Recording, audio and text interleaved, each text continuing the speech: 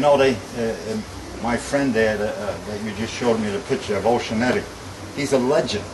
Oceanetti is a legend. Now when I see him and he talks about me, he says that I'm a legend. So whatever it is, I'm just glad I'm alive, and I couldn't have a better friend than Eddie. 1959, I was redoing my first tavern on the boulevard. At that time it was New Brass Rail, formerly Hillman and Roundtree's, at one time one of the finest taverns in the state of New Jersey. And while I was washing the walls with my dad, in walked this young fellow, I guess in his early 30s. He was well dressed, and he sat at the end of the bar, and I served him a drink, and we got to talking, and he says, "Gee, I heard that you're doing very well." And I said, "Well, this is my second or third month in business." And I said, "I heard you bought a tavern on the boulevard, off the boulevard near Ford Motor Company." That was 7-Eleven. That was August of 1959. That's 51 years ago. And his name was Tony Mader. I was talking with Tony about Oceanetti the other day. Did you know him, Chuck? I know Oceanetti. Yeah, he's right as a legend. He's been around forever. He's a legend. And he had a place. Some of the biggest politicians in the state used to go to Oceanetti. Any given afternoon, you might see the chief of police, the mayor, senators. They would stop there. He had great food also, and it was a political hangout for some of the biggest politicians in the state of New Jersey. And he's a terrific guy, Oceanetti. He's a legend. All right. Okay. Larry, you're from Jersey City all your life, right? Oh, Tell me yes, about born that. and raised at the junction, Harmon Street. Come from a large family. There's 18 of us, 13 boys, 5 girls. And I was born and raised at the junction. I now live in Bayonne. I went in the Navy. When I got out of the Navy, I went on the fire department, and I only worked 2 blocks from here, down here at Dwight and Ocean. And this became my second home. When I wasn't at the firehouse, I was here, or I was at my home with my family. And this is one of the places that I hung out, and it's called Oceanetti's, and this is what's left of it. It's been here over about 38 years, something like that. Oh, I met Eddie around 1968, and it's been a sort of love affair with the two of us for that long, you know, up till this present day. Action. Years ago, being in the tavern business in the Super Bowl, we didn't depend upon the pools or the sponsors of the pools to pay for the free lunch on the Super Bowl. It was up to the saloon keeper to pay for the refreshments. And that year, when Baltimore played the New York Jets, I had bought so many pounds of kibasi links. I had the kibasi rolls made up to specifications, and I also bought the champagne Gallo, which was $24 a case. And I says, win or lose, I says, we're going to have a party here for the Super Bowl. Joe Namath's mother, her ancestry goes back to Slavonic, so I figured that's the reason why we're having kibasi. I made the homemade sauerkraut with dried mushrooms from Poland. And as the Super Bowl ran, I says, I must have more people in my tavern on Oceanetti than they had at the Super Bowl. And everybody put their bets on the Jets because they were getting 17.5 points. And I bet Baltimore because I bet more than 2 units, and I lost. But on the same token, everybody in my tavern was a winner. And after the game was over, they were celebrating, and all they kept saying was, because they won $15, $20. At that time, it was a lot of money. They didn't go to work the next day, but it was a lot of money to them. And they says, here's to Broadway Joe, Broadway Joe. And this fellow sitting at the end of the bar says, Broadway Joe. He says, the hell with this. He says, I had 4 glasses of four glasses of champagne, and I had 3 or 4 kibasi sandwiches. And he says, I didn't spend $1 yet. He says, here's to my friend Oceanetti, only because Broadway Joe had a restaurant in New York on Broadway. They call it Broadway Joe's. And he says, here's to my friend Oceanetti. And from then on Monday morning, they says, is Oceanetti there? I says, yeah, you Oceanetti. And I said, okay. This was our hangout for all of the guys in the battalion, the 2nd Battalion, which is Greenville area here. We all used to come here, after work, let off a little steam, tell Eddie our problems, and we even cashed out checks here, our paychecks. And Eddie would take care of us, as he took care of everybody. And it was a sort of hangout for all the police and firemen in the area. I started my tavern career, my career behind bars 52 years ago, coming out of Korea. I was also instrumental in starting the happy hour.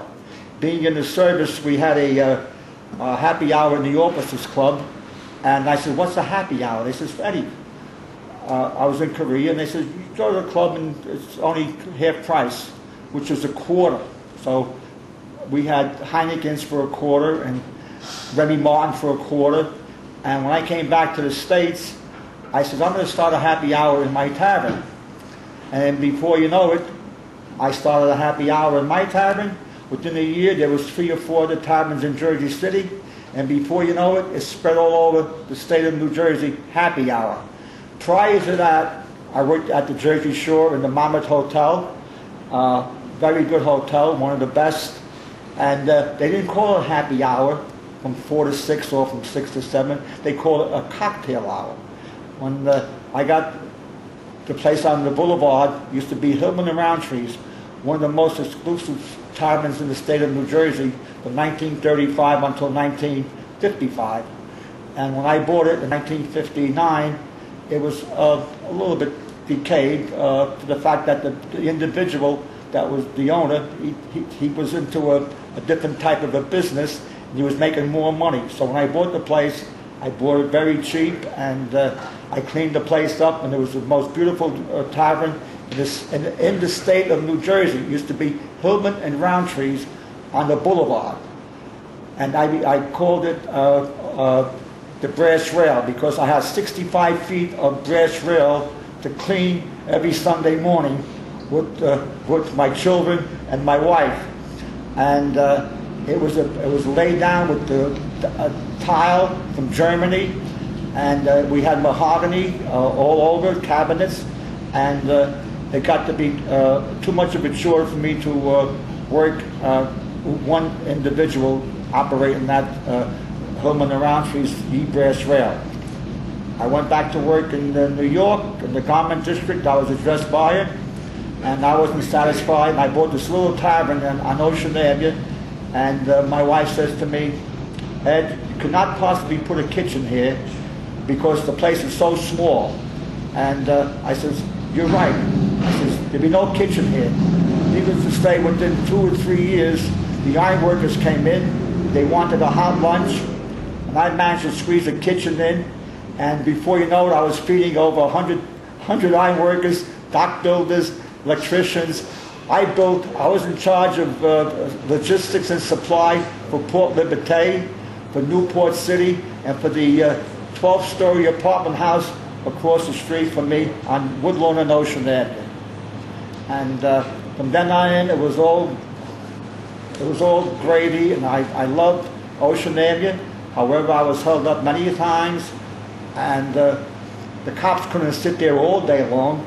Needless to say, they sat there for 24 hours a day, but some of them had to go home, and because they were going to get divorced also. But we had a great time, and I treated everybody properly. You never left my place unless you had a good time. And St. Patty's Day, Christmas, Thanksgiving, it wasn't bagpipes. We had a great party every time we had a party at Ocean Eddies. All right. talking about Ocean Eddies on Ocean Avenue in Jersey City. A lot of the old timers will get a kick out of some of the things that went on there. The biggest surprise I ever got out of the place was after Eddie had closed, and he moved to working in Barrett's on the Boulevard. He been working there. How long were you there, Ed? 35 years. 35 years. Probably there about 6 months, something like that. When all of a sudden I started getting inquiries from different people that hung out in Eddie's, what you guys do with the sign? And I kept saying, what sign? What are you talking about? Ocean Eddie's sign, the sign from the bar on Ocean Avenue. And lo and behold, I go to work one day and I'm looking and there is no sign. I said, somebody did take the sign, right? As it happens, there was a lot of police and firefighters that hung out in the place. School teachers, we had bus drivers, you name it. A lot of construction workers. Everybody was blaming somebody else for taking it. Nobody knew who had it. And I kind of blamed the cops all the time. The cops were blaming the firemen. I've even had people come in and said the Dailies took it. You know, me and my family, right? But lo and behold, it was probably 6-7 months went by, and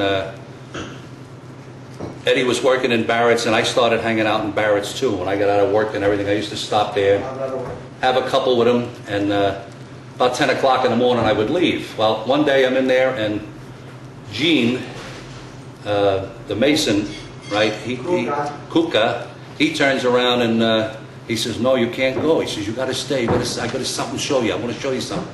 I said, okay, Gene, what's, you know.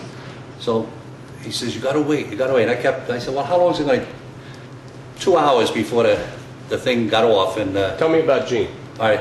Well, Gene was he was a mason, a roofer. He did all kinds of work, you know. And older guy, though, right? Older, much older. Yeah, he was in his, I guess, the late 60s, early 70s, something like that.